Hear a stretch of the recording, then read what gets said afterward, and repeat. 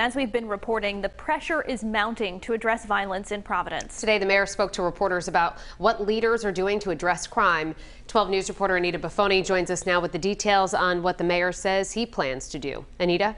Well, Shannon and Kim, the mayor of Providence is disputing the governor's claims the city has not accepted state police help to address the violence. He says state and Providence police held their first joint operation this weekend. Months of back and forth between Governor Dan McKee and Mayor Jorge Elorza continued Friday. The mayor, without offering specifics, says the state police are already helping to fight crime in the capital city, calling the governor's repeated offers odd. It just strikes me as either he is being disingenuous or he doesn't know what his own police department is doing. While on a pre-planned vacation, Elorza told reporters the offer to have the state police neighborhood response team won't be effective. The mayor is looking for state resources to go toward tackling illegal ATVs and dirt bikes. They operate very dangerously. Both agencies are in constant communication about their collaboration, with one focus on the ongoing ATV issue, says Public Safety Commissioner Stephen Parry. We'll take their offer of assistance in trying to combat this scourge of ATVs that are running in and around the city. The Providence City Council is holding a special session next week looking to get a clear plan of how to combat the violence. The mayor says public safety officials will participate in that meeting. We'll continue to leverage what we can from the state police to end this cycle.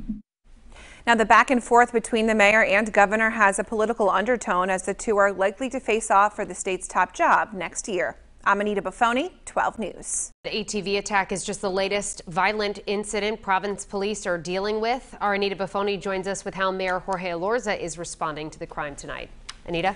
Shannon, well, the mayor said state police and Providence police held their first joint operation last weekend, disputing the governor's claims the city never accepted the state agency's help. After mounting pressure to do more to address the recent violence in Providence, Mayor Jorge Elorza outlined what the city is doing. This includes a collaboration with the Rhode Island State Police. Our police chiefs have been in conversation regularly, and in fact, the joint operations have already begun. Governor Dan McKee has offered the state police neighborhood response team, but Elorza says that won't be effective. Instead, the mayor, who's on a pre-planned family vacation, says they'd like additional resources to help crack down on illegal ATVs and dirt bikes. And they're a threat to public safety. The recent violence has prompted city council members to write to the governor asking for state police help. Those requests and the governor's offers are being called odd by the mayor. He says the partnership has begun. The governor needs to be informed as to what his own police department is doing. The council also set a special meeting next week to get the city's plan to address the crime, something the mayor says public safety officials will attend. I can assure you that the resources from the state police will continue to be used in targeting violence.